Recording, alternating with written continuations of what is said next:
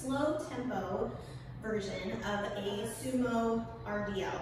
So you're gonna do wide stance, we're gonna push hips back and then come back up, but our tempo is gonna be slower.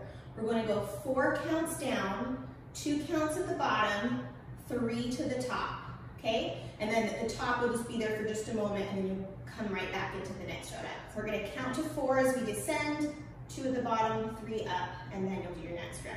So 1, 2, 3, 4, 1, 2, 1, 2, 3, 1, 2, 3, 4, 1, 2, 1, 2, 3.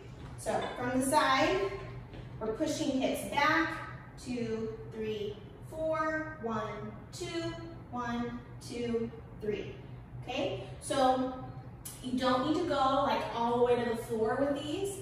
Since this is an RDL, we just want to go down as far as your hips allow. So as you push your hips back, as soon as you get to that part, that point where you can't really push your butt back any further, then that's going to be the bottom of your rep, and you'll hold that at the bottom for 2 counts, and then come back up. So you really challenge your hamstrings, your glutes, your back, your upper body. It's really all over when you do a compound movement like this.